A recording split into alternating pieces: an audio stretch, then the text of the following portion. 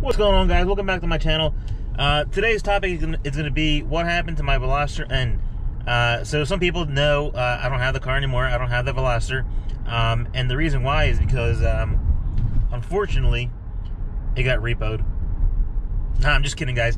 So with all the talk on the forums and the Facebook pages about these cars going up in value and whatnot, 2 miles, I did a quote on Vroom.com, Carvana, CarMax, all those websites. And I got some crazy, dumb offers for the car. So I was like, you know what? If I'm going to sell it, now's the time. So I'm not attached to my cars, even though I do love them. I sold it. So that's the story with the Veloster N. But so what happened is Vroom actually offered me like a crazier number that, you know, it's way above MSRP for the car. And I actually accepted it. So I went with it. I uploaded my license, my the picture of the odometer statement, everything they needed.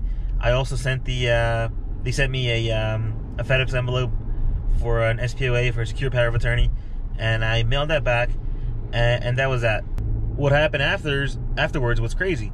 So I get a phone call from a tow truck driver saying that he's going to schedule my pickup in the next 24 hours. So I was like, all right, cool, no problem. The next day, somebody calls me, a different tow truck company calls me, and says, hey, just calling to confirm the location. Where is the car going to be at? So that right there was a little shady. I said, well, you guys are picking it up, shouldn't you know?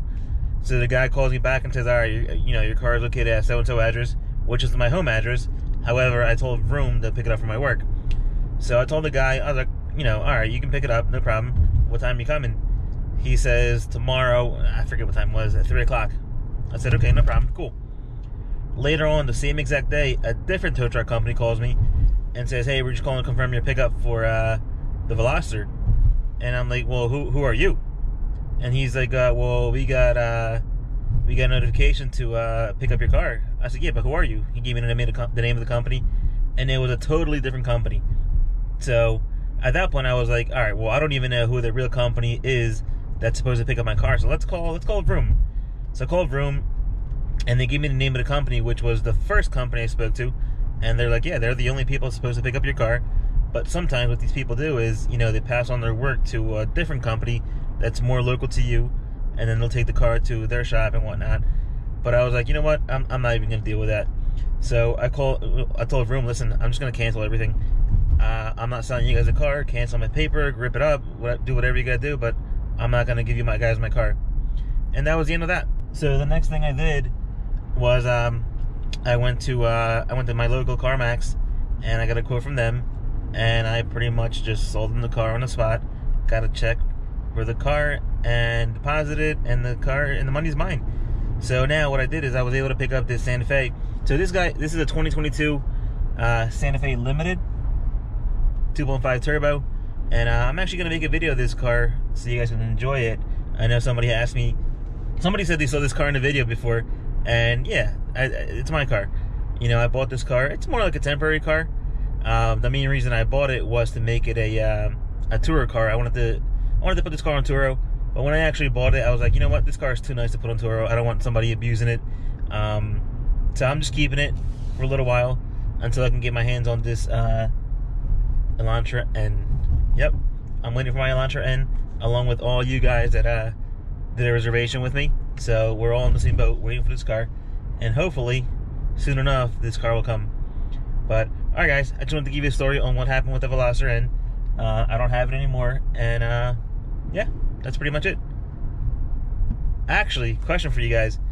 If I were to buy an Elantra N DCT, and I put it on Turo, would you guys rent it? And how much are you willing to pay for it per day to rent it? But my personal car is going to be a manual, but to rent it, of course, I'm going to put a DCT in there. Alright, guys, let me know in the comments, and I'll see you at the next video. I'll probably shoot another video today of this Santa Fe so you guys can see it. It's a really nice ride, smooth ride, and I'm sure you guys are going to like it. Alright, guys, I'll talk to you soon. Take care. By the way, guys, here's a bonus clip from something that happened earlier today. Enjoy.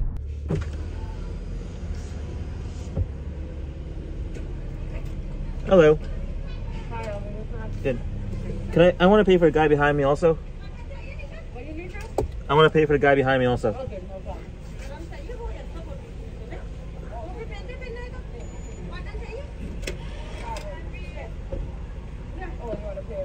Yes. 6 or 2. Okay.